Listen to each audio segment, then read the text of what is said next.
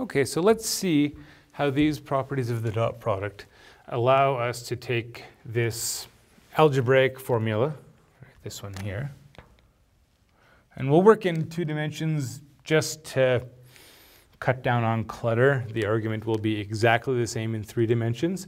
The only thing you got to be a bit careful about in 3 dimensions is what do you mean by the angle, right? Well, if I have 2 vectors in 3 dimensions, they will have a plane in common. Any 2 vectors lie in a plane. That's something that probably comes up for discussion in a linear algebra class, and we'll see that also pretty soon when we move on to talking about lines in planes. 2 vectors determine a plane.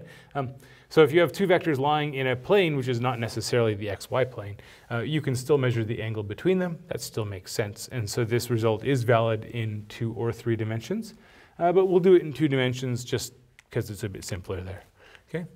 So how do we make this work? Well, we take the law of cosines, which I did get right, I went and checked, and we apply it to the triangle here, right?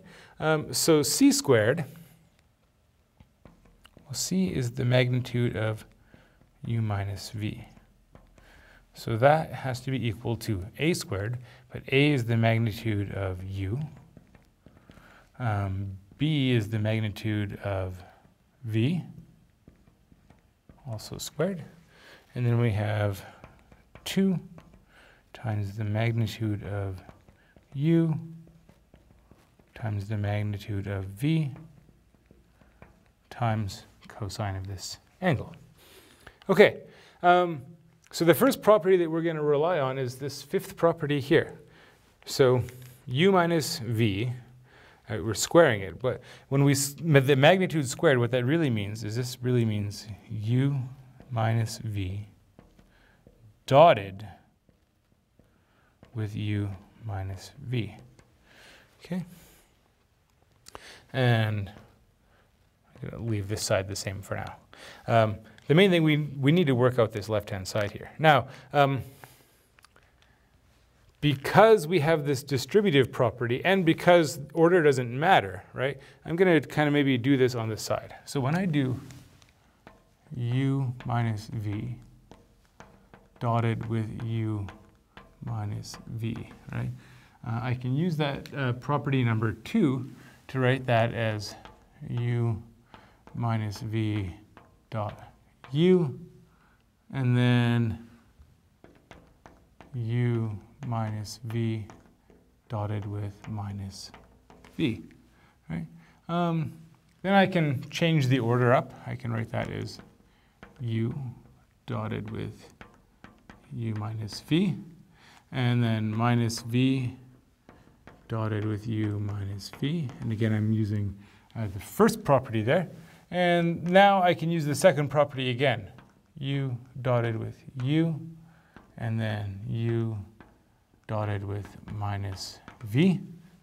Okay? And then minus v dotted with u, and then minus v dotted with minus v. Okay? Good. Well, u dot u by property 5, that's the magnitude of u squared. Property 3, right, minus v really means minus 1 times v. And so I can bring that minus 1 out front and write minus u dot v. Oh, but v dot u is also u dot v. That's property 1. And there's 2 of them. So actually, I can put a 2 in there.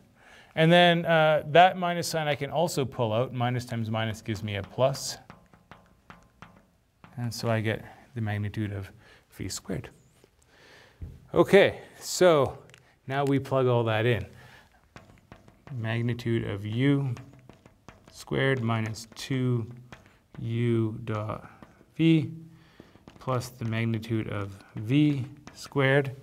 And that's going to be equal to magnitude of u squared plus the magnitude of v squared minus 2 magnitude of u times the magnitude of v times cos theta. And now I bet you can already see it.